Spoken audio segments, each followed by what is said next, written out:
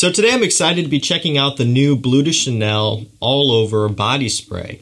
Yeah, believe it or not, this did not exist up until this year. So Chanel hasn't put anything out for several years now, and they decided to put out something this year, but we get an all-over spray. So how exciting is that? I think we're all impatiently waiting on a new release from Chanel, and so when this came out, people were already a little bit frustrated about that, because this is what they're giving us. And it's surprising to me that this just now came out, because Dior has had their very cool spray out for quite a while now.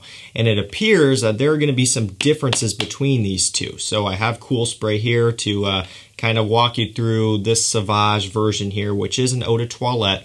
And we'll kind of compare it to the strength, the quality, the smell of this Bleu de Chanel spray. I've looked online, I've looked on Fragrantica, I've looked all over the box, and it doesn't say anything about eau de toilette or any sort of concentration on here. So it appears that this is just kind of like a spray. And when you look on Fragrantica, it doesn't seem that people are getting great performance out of this one either. So we're gonna go ahead and crack this one open. We'll just see how it smells. And over time, I will test it and see if you do get any sort of good performance out of it. And the reason why I bring up the performance thing is I get really good performance out of Sauvage Cool Spray.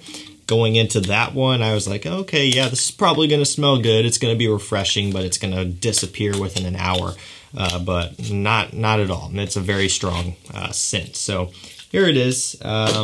Here's the bottle.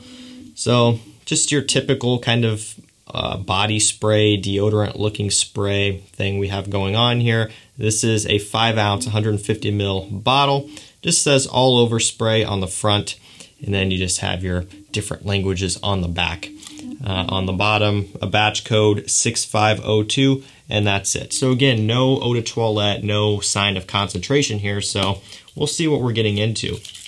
I'll give it a good little shake, and let's see. Okay, so the atomizer's good. It's not like very cool spray where you can just hold it down and it keeps pushing out. It's like an atomizer, but it's a really good atomizer. So definitely has a Bleu de Chanel smell, but there's almost a bit more of a couple of things. There's a bit more of a woodiness going on, like a spicy woodiness, and there's almost like a melon smell. So obviously the original Bleu de Chanel uses grapefruit in combination with incense, but here it's like less grapefruit and more of like a sweeter melon type of note. And like I mentioned, a lot more focus on woods right off the top with a bit of a spicy kick. Already though, it's starting to change, and it's starting to just kind of flatten out in a way. You know, initially when you first sprayed this on, it had a big blast of notes from that kind of melon smell to the woods, to the musk, to the spiciness, and it's kind of starting to mellow out and settle down a bit. So they do have a full-on note breakdown for this one, so I'll go ahead and read that off. Up top we have grapefruit, mint, lemon, pink pepper. In the mid we have jasmine, isoe super, ginger, nutmeg, so a lot of spices in here. In the base, we have labdanum, incense, white musk, patchouli, cedarwood, sandalwood, and vetiver.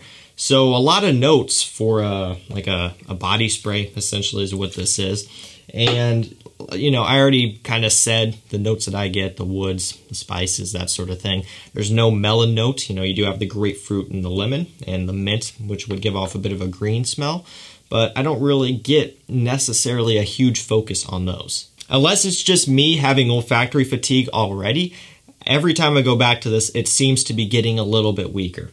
It seems to be flattening out a little bit. It's like if you were to spray on a regular eau de toilette fragrance and then, you know, speed up time by like 5x, it's like you're experiencing the opening into the dry down and it fading off all within a matter of minutes. That's kind of what's going on with this. Like, I just went back to smell it again and it's still seeming to be going away. Here's the eau de toilette of Bleu de Chanel, the actual fragrance. And when you smell them side by side, there's a huge difference here. And I'm going to have to reapply the body spray again. So, eau de toilette on this hand, just a gorgeous fragrance. That grapefruit, the incense, the woods, very masculine, modern, fresh, refined, smells great. And when you go over to this, more focus on the woods, the spices, that sort of thing. So when it comes down to smell, there is quite a bit of a difference here, but it is still very much a Bleu de Chanel smell. So don't get me wrong, but it's not going to be like a one-to-one exact match of the eau de toilette, only in a different type of spray. So personally, I think they could have done a better job with this. I really do. I think they should have really kind of followed Dior's direction here and made it an eau de toilette. I mean, I've said it before, but Sauvage Cool Spray is something that I actually wear.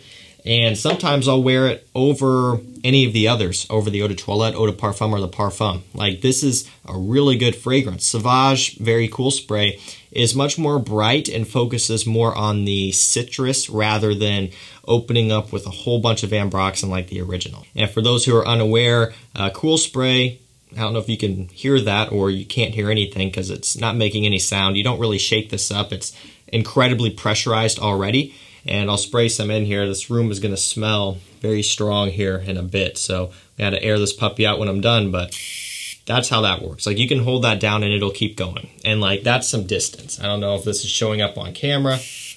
That's a lot of Sauvage, and that's how it works. But it smells absolutely incredible. It's very high quality. You would expect this to be a crappy throwaway deodorant, but it's not. They did a great job here. I think, for me personally, Chanel kind of dropped the ball on this, especially when you consider this here. This 150 ml can of body spray is 80 bucks. Now, you know, if you were to buy 150 ml of Bleu de Chanel, eau de toilette, or eau de parfum, it's going to be well over 100. But keep in mind, you're getting a much higher quality product that is an actual eau de toilette or eau de parfum or parfum. This is not that. Now, obviously, Chanel is not known for being a cheap brand. None of their stuff is affordable. So when I see $80 here, I'm not surprised.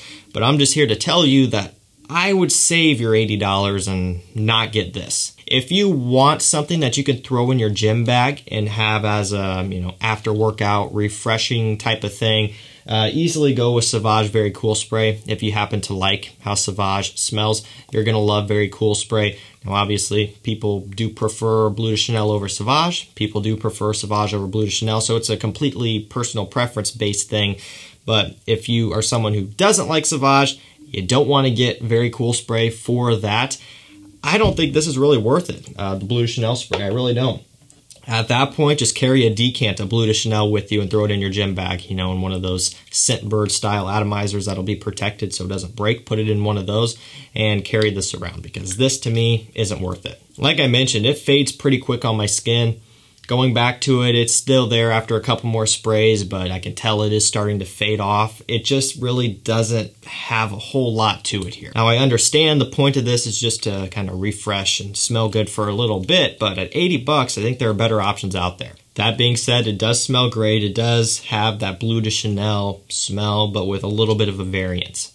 I find the presentation to be a little bit cheaper than the Sauvage Very Cool Spray too. The cap is plastic on both of them for sure, but the cap here is a bit lighter.